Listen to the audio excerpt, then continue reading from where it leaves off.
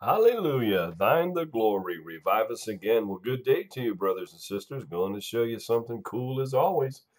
Got a great short study here for you in relationship to combining Judges 7 and Isaiah 9 and Isaiah 10 in relationship to the return of Jesus at the end of the age.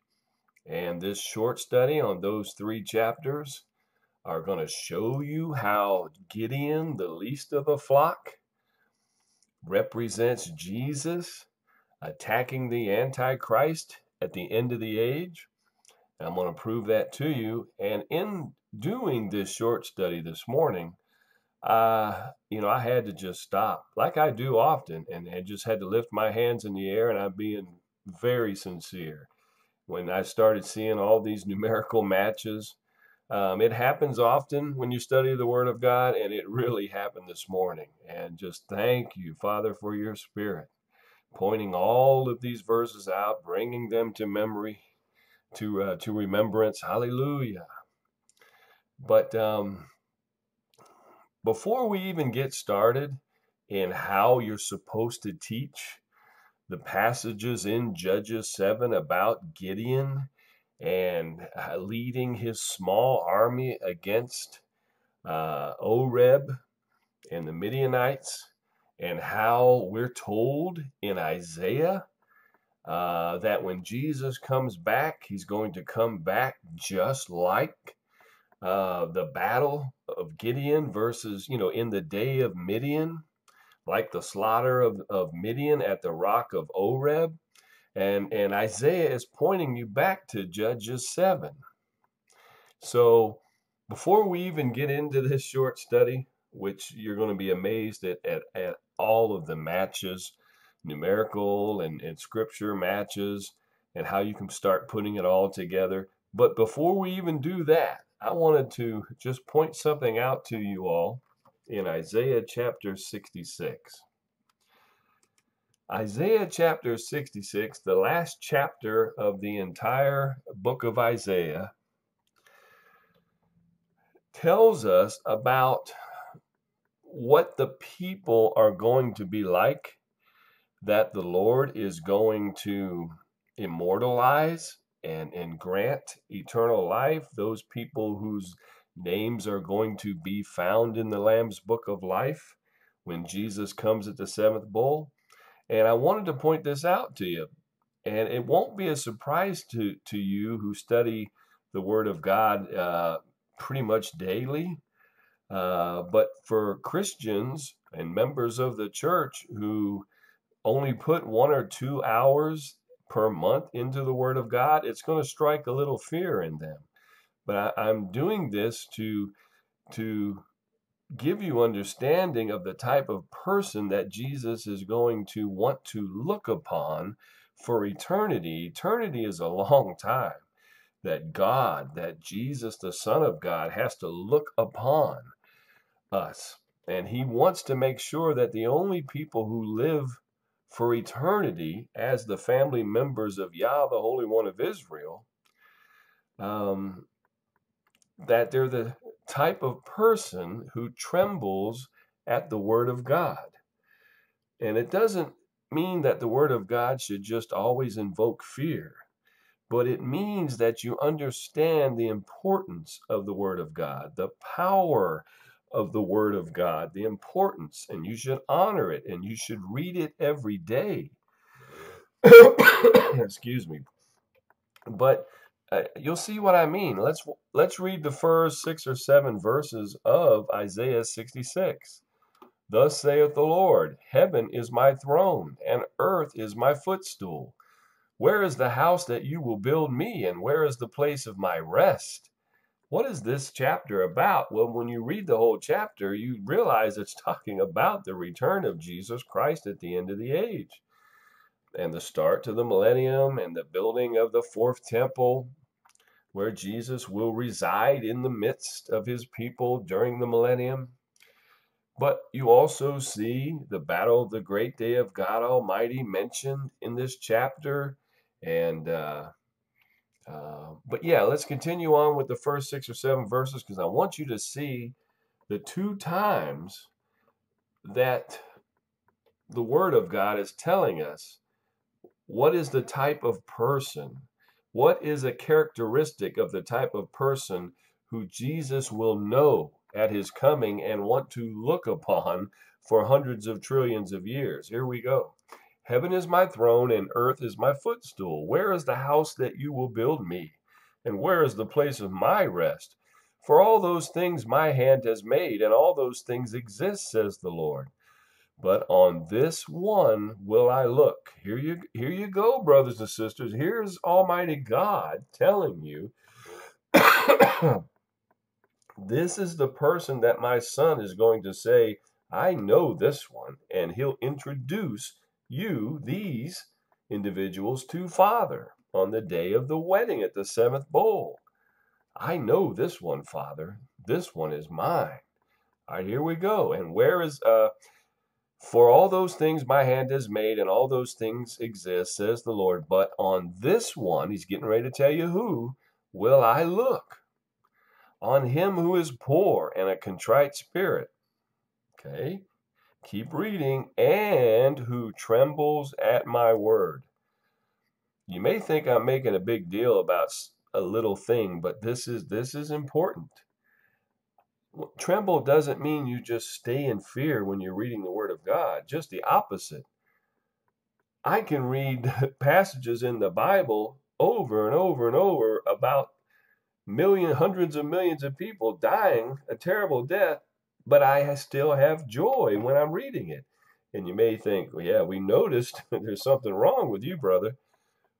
But because I know that anytime understanding of the word God, a word of God comes to you, it's a gift. The God of the universe is visiting you that day, and he's handing you a gift. And that's a precious thing. And so you're not concentrating on the terrible deaths that you're reading about, but you are in joy because you and the Holy Spirit are in the garden and you're being taught by the Word of God. You're being taught by the Holy Spirit things that shall take place, and you're in joy. But this is the type of person who Jesus is going to say he knows, and you will join him in the clouds on the day of Christ, on the day of his appearing, right after the seventh angel pours the seventh bowl on the last day of the age. On him who is poor and of a contrite spirit, and who trembles at my word. Don't say you tremble at the word of God if you only read it 2 hours a month, or maybe 20 minutes a month. And don't say you tremble at the word of God if you have someone or something send you a single Bible verse a day, and you read it while you're drinking your coffee in the morning, and you go, that felt good. I spent time in the Word today. No, you didn't, brothers and sisters. I'm sorry. You're lying to yourself. All right. I hate to see people promote the verse of the day. I hate that. That's as evil as someone publishing the New Testament by itself. Both of them are evil. You got to understand that. Don't promote. Don't teach young Christians that it's okay to read a verse a day. You need to be reading at a minimum a chapter a day. And if you don't understand it, you better keep reading till you do. People who tremble at the word of God are the ones who know that it predicts the future. It not predicts. It tells you in advance what's going to happen. Who's going to be granted eternal life? Who's going to spend eternity in hell? And you're not going to stop reading until you understand what's in the Word of God. Let's keep reading, because he mentions it again in this passage. He who kills a bull as if he slays a man, he who sacrifices a lamb as if he breaks a dog's neck, he who offers a grain offering as if he offers swine's blood, Excuse me, you can tell I've got the crud. He who burns incense as if he blesses an idol, just as they have chosen their own ways, and their soul delights in their abominations, so will I choose their delusions. Now, brothers and sisters, you may say, wait a minute, I thought we were talking about the righteous. Well, we were in the first two verses. In verse 3, the Lord is showing us a contrast of the righteous. Now he starts talking about the wicked. Okay, you got to catch that. And their soul delights in their abominations. So will I choose their delusions. Is that talking about the strong delusion of the 42 months? Yes. Who's going to receive? Who's going to be confused? Who's going to bow before the image of the false Messiah and take the mark of the beast? Who? During the 42 months of strong delusion, those who don't tremble at the word. Do you see the power of the Word of God? The power of the Word of God is going to tell you who is the true Messiah. If you're not reading the New Testament along with the Old Testament, you're not going to know who is the true Messiah. Okay? So I will choose their delusions and bring their fears on them, because when I called, no one answered. When I spoke, they did not hear, but they did evil before my eyes, and chose that in which I do not delight. So this is Father talking about the nation of Israel over the last, 3 or 4,000 years. Father has a great memory, just like the present day people of Israel. They're acting just like their forefathers. Okay? And I'm not mentioning this wanting you to believe that Gentiles act so much better than the nation of Israel. No, we act just like them. Okay? Now watch this, verse 5. Hear the word of the Lord, you who tremble at his word. Your brethren who hated you, who cast you out for my name's sake. This is talking about not only the prophets of old being scorned and cast out of the city because they kept giving warning about a pending chastisement of the Lord. But this really is, if you read the whole chapter, Isaiah 66, you see the subject. It's the end of the age, return of Jesus Christ. When God judges his nation first, then he judges the nations of the world after that. But hear the word of the Lord, you who tremble at his word, your brethren who hated you, who cast you out for my name's sake, said, let the Lord be glorified, that we may see your joy, but they shall be ashamed. Okay, so that's twice in the first 5 verses that the word of God in Isaiah 66 is talking about who's going to be granted eternal life. Those who tremble at the word of God, my word, which is the New Testament and the Old Testament. They will not be confused during the 42 months of strong delusion. Okay, I'm spending a lot of time on this. I need to get to our short study today.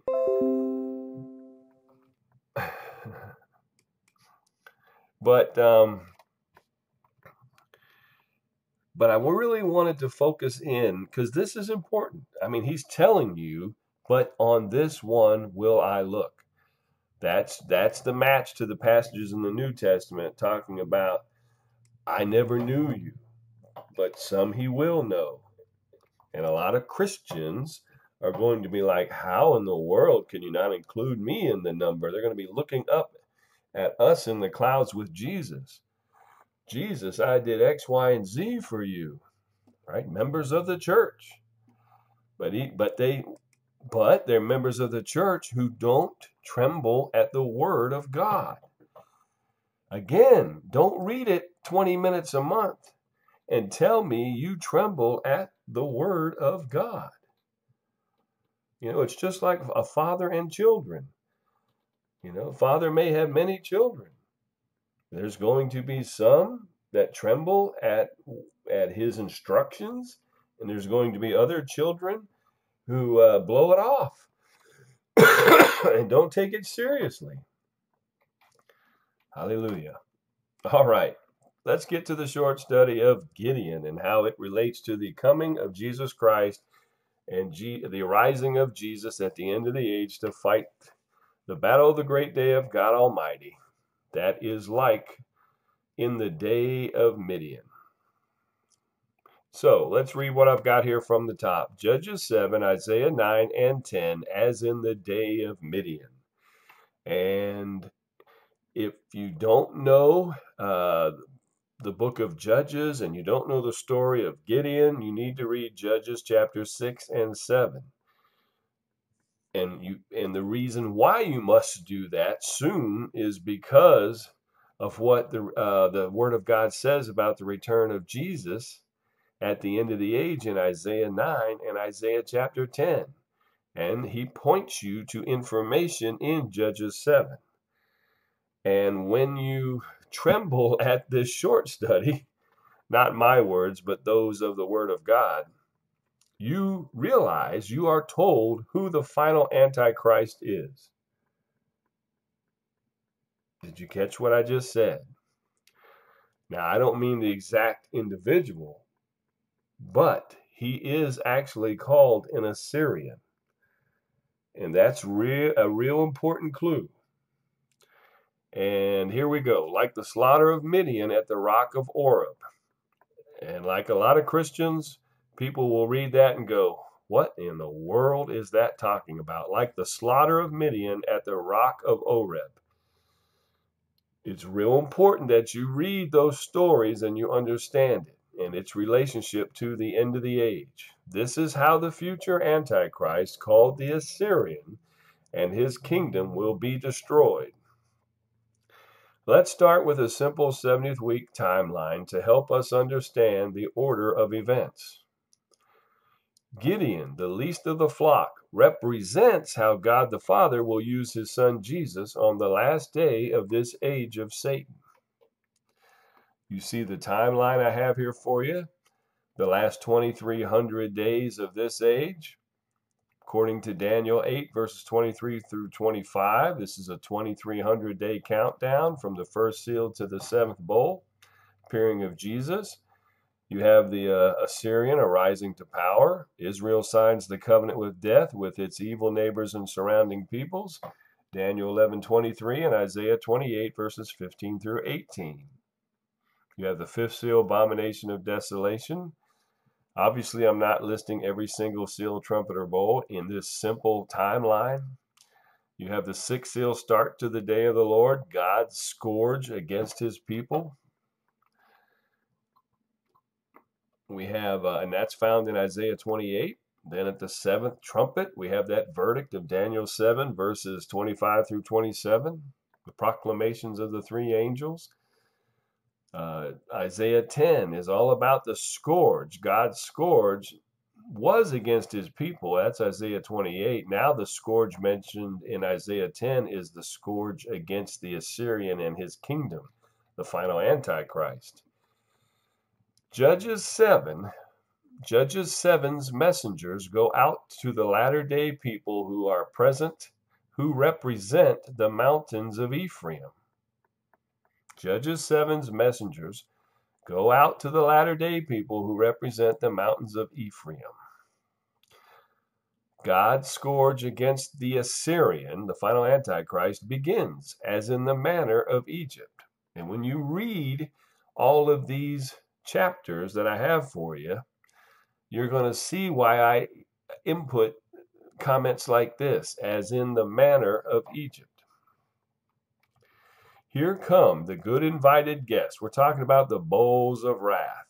Here come the good invited guests of Matthew 22:10. They are the mighty ones of Isaiah 13:3, the four craftsmen of Zechariah 1:20, and the assembly of great nations from the north of Jeremiah 50, verse 9, Zephaniah 3, verse 8, Micah 5, verses 5 and 6, and Revelation 17, verse 16. And on the subject of the final Antichrist being called the Assyrian in the Word of God, In other words, not talking about King Sennacherib from many centuries ago. We're talking about the Assyrian as a title used by the Word of God to represent the final Antichrist. And you see that in Micah 5, verses 5 and 6, and you see it down here in Isaiah 14, verses 24 and 25. Now, on the subject of the good and bad invited guest of Matthew 22, if you don't know that story of the wedding, the last day's wedding of Jesus Christ, found in Matthew 22, you need to go read it. Here come the bad invited guests, who are the people of the east, from Revelation 16, verse 12. In other words, the assembling of the nations to the mountains of Israel and Jerusalem.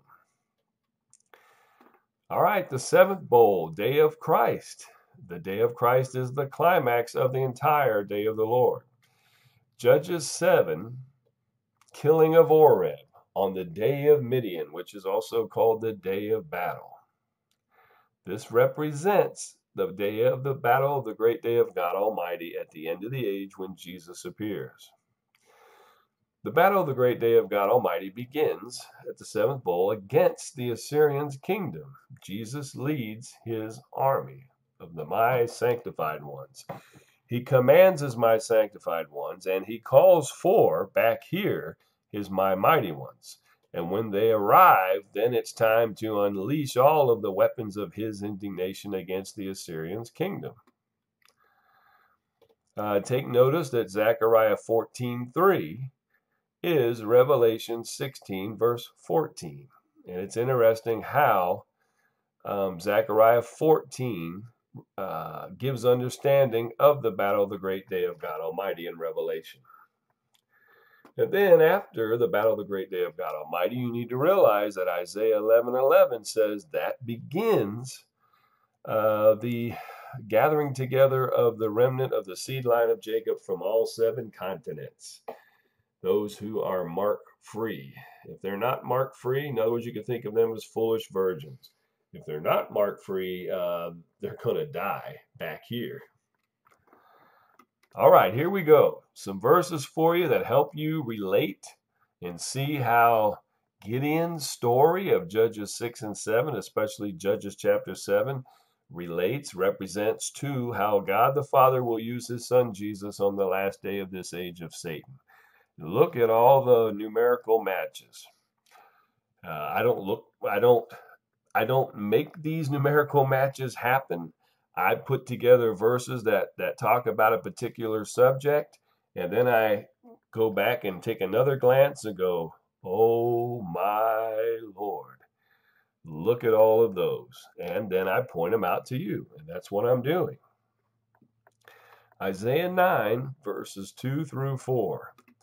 The people who walked in darkness have seen a great light. Does that have anything to do with the appearing of Jesus Christ? Let's keep reading. Oh, the people who walked in darkness, does that have anything to do with the future time of Jacob's trouble, which will last for about 27, 28 months? Let's keep reading. Those who dwelt in the land of the shadow of death, upon them a light has shined. Why is this all past tense? Because it's things that are going to be spoken of in the early days of the millennium concerning the appearing of Jesus and the final battle of good and evil. That's why it's past tense, not because it's happened already. For those who dwelt in the land of the shadow of death, this is this coming 911 curse of Daniel 9, verse 11, that's going to come upon Israel in the second half of the 70th week of Daniel. I don't wish it on them. Father says he's going to do it in Isaiah chapter 1 and the Song of Moses. For you have broken the yoke of his burden. This is now the God. It's going to be said of God and his Son, his Christ, Jesus. All right, they are one. For you have broken the yoke of his burden. In other words, the Redeemer is going to come and redeem them from slavery. And the staff of his shoulder, the rod of his oppressor. All right, as in the day of Midian. It's real important that you catch that. It's real important that you understand that Isaiah 9 Like the whole book of Isaiah is talking about the last days and the return of Jesus Christ. And it's talking about the battle of the great day of God Almighty. All right, when their Redeemer finally comes after the time of Jacob's trouble. But it's real important in Isaiah 9, once that you come to that understanding, that you realize, hey, that's a clue. Jesus is coming back to break the Antichrist, as in the day of Midian. And you're supposed to stop and go, that sounds Old Testament, but I don't remember what happened in the famous day of Midian in Israel's history. You're supposed to stop and go, well, I tremble at the word of God. I'm not going to stop until I find this in the word. And you also have to remember, brothers and sisters, from the last 2,000 years, last 1,500 years, right? It wasn't until lately that people can use search engines to help them easily find information like this. All right. Imagine the old days when you just had the Word of God, probably in print so small you couldn't even see it. And you had to go search all of the chapters of the entire Bible looking for the day of Midian. Do you see the difference in why the understanding of the Word of God is more readily available now than it was 50 years ago, 100 years ago, 300 years ago? Right? We've got 10, 7, 10 Bibles in every household collecting dust. We've got Bible apps on our computer, and all of these search engines are at our fingertips. How dare we not tremble at the Word of God? He just told you that Jesus, it'll be said in the early days of the millennium that Jesus came and fought the Antichrist as in the day of Midian. And how can you read that and not even take the time to go find out what it means? How is Jesus going to fight? All right, the final Antichrist. Well, let's keep reading.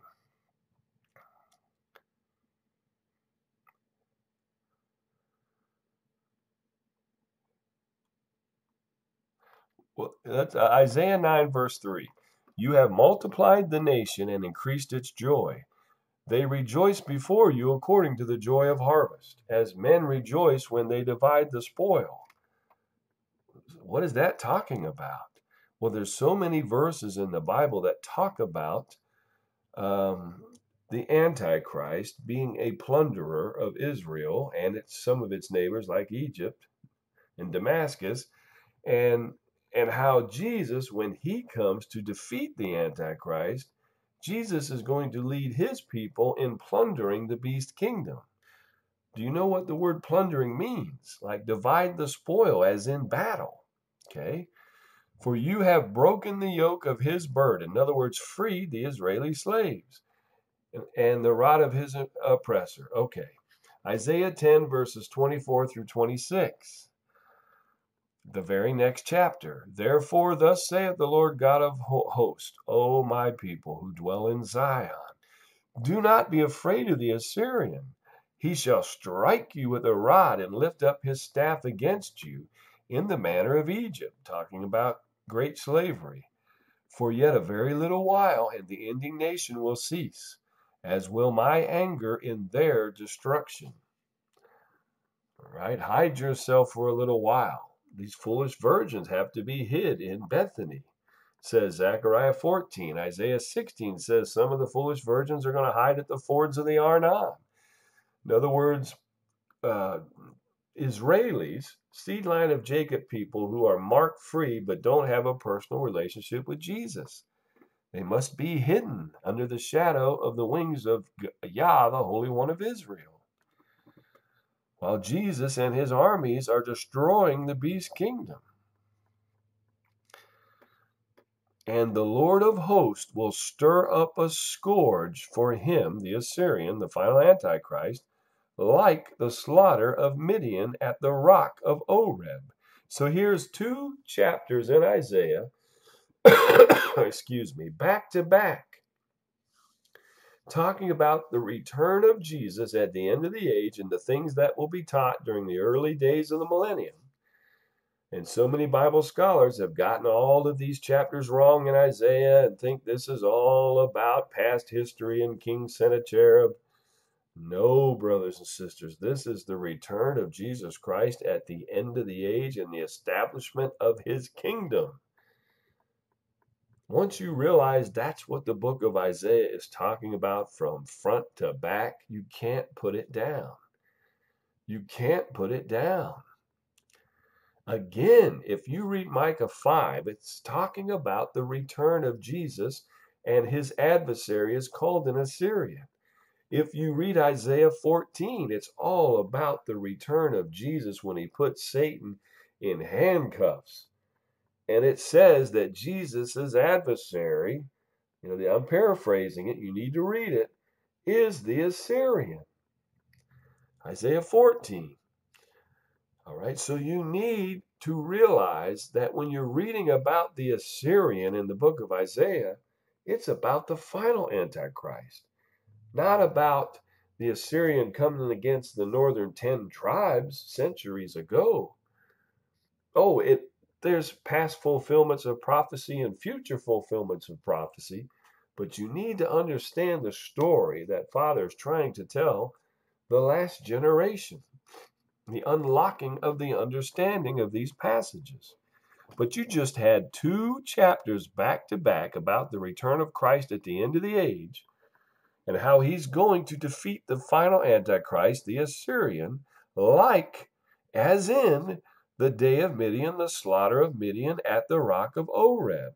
Again, if you don't know what that means, take your behinds back to Judges chapter 6 and 7.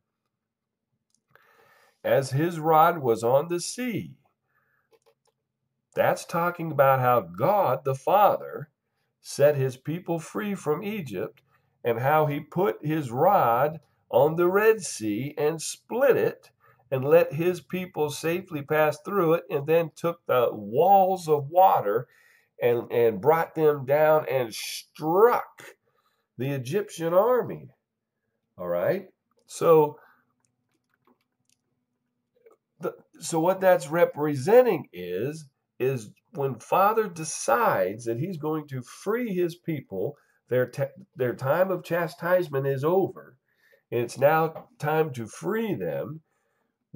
Whoever God used as a rod of anger to whip his people with, he breaks that rod when he's done using them.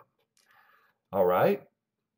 So here, Father, in the Word of God, is using stories from Judges, using stories from Exodus, all right, and using multiple stories to paint a picture of what it's going to be like at the end of the age. Hallelujah. All right, that was Isaiah 9 and 10. Let's look at Zechariah 14, 5b through 7. Thus the Lord my God will come, and all the saints with you. It shall come to pass in that day that there will be no light. The lights will diminish. It shall be one day which is known to the Lord, neither day nor night. But at evening time it shall happen that it will be light. And that is the match to Isaiah 17, verse 4, I believe. Let me double check that. Zechariah 14:7 is Isaiah 17, I think it's 14. Yes, Isaiah 17:14 is Zechariah 14:7. Is that cool or what? Points you right back to Zechariah 14. Then behold, at evening tide trouble, and before the morning he is no more, the wicked. This is the portion of those who plunder us during the time of Jacob's trouble, and the lot of those who rob us. Right? So, we're told the hour of the day Jerusalem time that Jesus will appear to begin this battle. I'm pausing, letting you think about that so you can say, oh, turning this guy off. He obviously hasn't read all of the passages about no man knoweth the day or the hour. I hear you, brothers and sisters. I hear what you're saying. But I know what the Bible just said in Zechariah 14:7 and Isaiah 17:14. And as we keep on with this study, you're going to see that I'm right. At evening time, twilight, it's not quite day, it's not quite night. That's when it shall be light, it shall happen. When the wicked shall receive its punishment by the one who sits to judge the living and the dead. And he comes to free the righteous of his people. You have to know. So, what does it mean, no man knoweth the day and no man knoweth the hour? Well, once you know this, then I guess it's saying we don't know the year, we don't know the week, we don't know the exact day, the moment of our Lord's return. We don't. But I'm telling you, the Bible says we can know the hour of the day, Jerusalem time, that it shall happen, that it will be light. And if you say, well, I see what you're saying, brother, I'm just not sure. Okay, let's keep reading. Isaiah 14, verses 24 and 25. Back to Isaiah. Assyria destroyed. The Lord of hosts has sworn, saying, surely as I have thought, so it shall come to pass. As I have purposed it, so it shall stand. This is part of the proclamations of Revelation 14. This is the part of the proclamations of the decree of Daniel 7, verses 25 through 27. All right, the awarding of the kingdom to the saints of the Most High, who by the end of the 42 months have just overcome Satan, and they have cast him down, because there is nothing he can do to cause them to betray Jesus, even if it means their life. That's how we defeat Satan, and we've already been told in advance that we win. And you might say, well, brother, it sounds like you're taking away from what Jesus did for us 2,000 years ago. No, I'm not. But I am reading the Word of God. I'm reading Daniel 7. I'm reading Revelation 12:11. Okay, you need to read it too. It's part of Father's plan. This is what I have decreed, what I have sworn, what I have purposed. This is not only talking about bringing the curse upon his people at the end of the age, and then causing all the kingdoms of the world on the face of the earth in Jeremiah 25 to drink of the cup of madness. But here we go in Isaiah 14, which is that chapter all about the end of the age and identifying who the Antichrist is. Here it is in verse 25, that I will break the Assyrian in my land, and on my mountains tread him underfoot. Revelation 19, sound familiar? Then his yoke shall be removed from them, and his burden removed from their shoulders. Israel's going to go into slavery one last time. Yes, the Antichrist is called the Assyrian. This Gog, prince of Rosh, Meshach, and Tubal, is called the Assyrian. He's not Roman. I'm sorry. All right. But he is the king of Rosh, Meshach, and Tubal. Judges 7, verse 9. Time to put it all together. It happened on the same night that the Lord said to him, arise, go down against the camp, for I have delivered it into your hand. All right, that represents what God the Father is going to say to Jesus at the seventh bowl, at the hour of the twilight. The twilight offering of the evening sacrifice is when this battle will begin, and when the winepress will be trampled around the wedding hall and up and down the Jordan Valley. All right. At evening time twilight, it shall happen that it shall be light. Hallelujah. So this story of Gideon represents Jesus being used by his Father, and what Father is going to say, right? Judges 7. it happened on the same night that the Lord said to him, arise, go down against, all right, the camp, for I have delivered it into your hand. That's what Father is going to tell Jesus as he has Jesus sit to his right hand. And here they come on the cherub of Ezekiel chapter 1, above the wedding hall, coming from the third heaven to earth at the seventh bowl. Look at Judges 7 verses 24 and 25. Then Gideon sent messengers throughout all the mountains of Ephraim. This represents what's going to happen at the seventh trumpet, when the 42 months is over and Elijah and Moses have been seen ascending up into the clouds. Excuse me. And an earthquake happens in Jerusalem at the seventh trumpet, and exactly 7,000 people are going to die. At that moment, the Father pulls the strong delusion and sends his messengers, envoys, and ambassadors out to the nations. That's what this represents, saying, come down. Remember, go down against, come down against the Midianites and seize from them in battle, taking plunder and spoil, the watering places as far as Beth Barah and the Jordan. Then all of the men of Ephraim gathered together and seized the watering places as far as Beth Barah and the Jordan, and they captured 2 princes of the Midianites, Oreb and Zeb. They killed Oreb at the rock of Oreb, and Zeb they killed at the winepress of Zeb.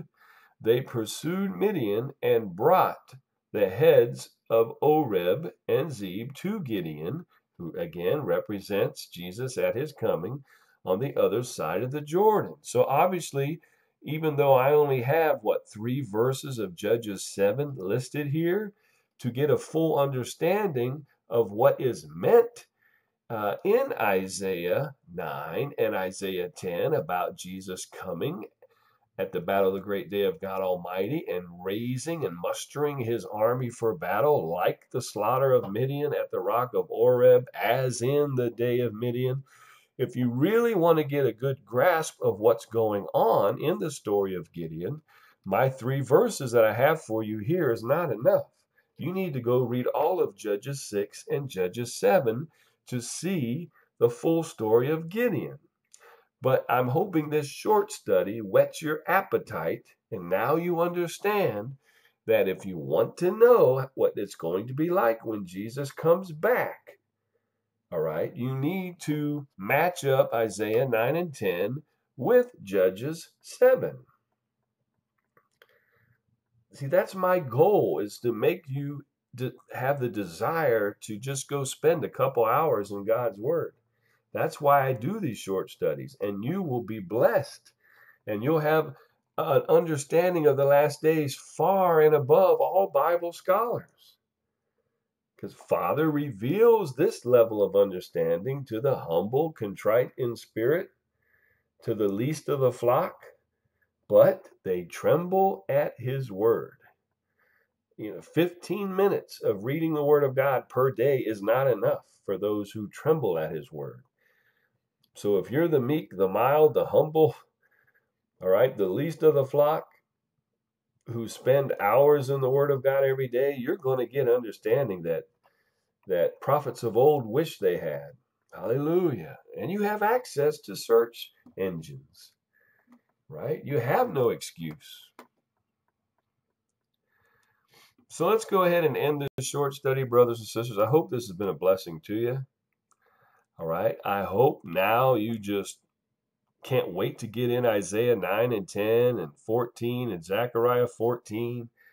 All right. And look up every single passage I have here about the good and bad invited guest, about the battle of the great day of God Almighty, and get a good understanding of what it's going to be like when Jesus comes back, the Redeemer of Israel, the Messiah of Israel.